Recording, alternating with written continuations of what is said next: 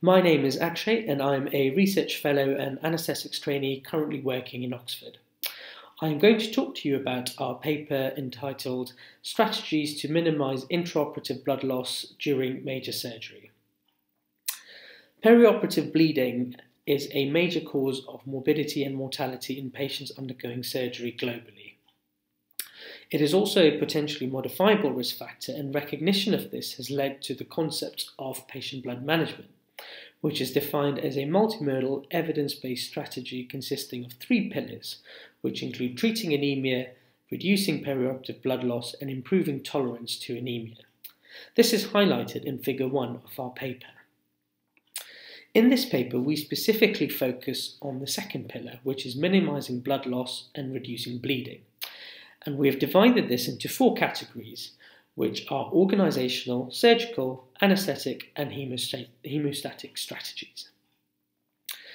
Preoperatively, increasing numbers of patients are presenting for surgery on antiplatelet and anticoagulant medication, in particular the direct oral anticoagulants such as rivaroxaban and apixaban.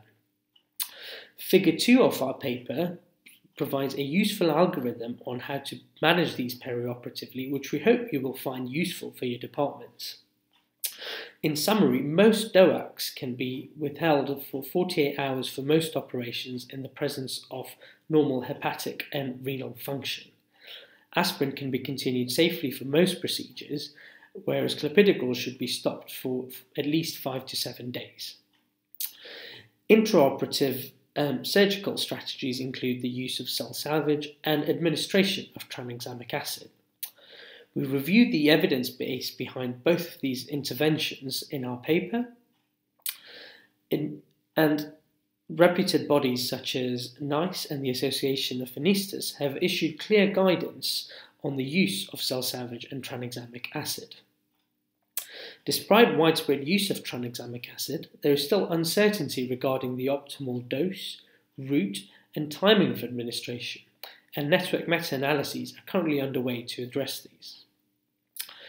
Anesthetic strategies that we discuss include permissive hypotension, central neuraxial anesthesia, patient positioning, and avoidance of hypothermia. Hemostatic strategies include the administration of desmopressin, which increases factor VIII and von Willebrand factor levels. Additional agents which are of increasing interest include prothrombin complex concentrates and fibrinogen concentrates, particularly in patients at high risk of bleeding, such as those undergoing cardiac surgery. There are currently over 20 ongoing trials evaluating their use in patients undergoing surgery, and more information on their safety, efficacy, and cost-effectiveness is available in the future. In summary, intraoperative blood loss remains a key concern for surgeons, anaesthetists, and patients. We hope that you find our paper interesting, and we hope that it will be useful for clinicians and theatre managers when setting up patient blood management pathways. We look forward to any feedback that you may have on this.